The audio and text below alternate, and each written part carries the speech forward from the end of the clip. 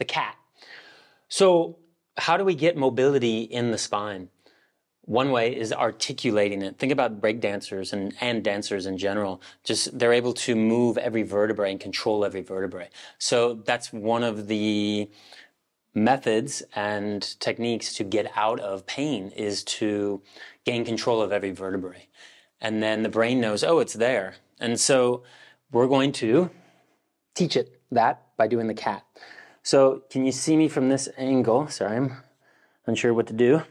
Knee under the hip, or what angle I should be at. Okay, hands under the shoulders. So if you're unsure, you can just do that. Okay, and then separate the fingertips as much as you can. Okay, now I'm going to show you my lower back, and I'm going to start by inhaling and let my abdominal region descend, and then bring the chest upward. Okay, so this is extension, and then I'm going to exhale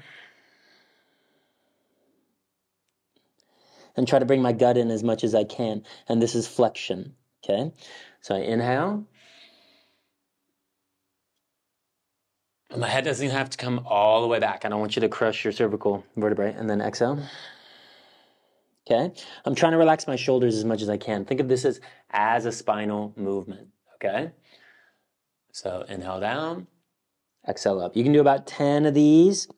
And this is a great warm-up before you start a workout, just to, again, articulate and gain control of every vertebrae, okay? All right?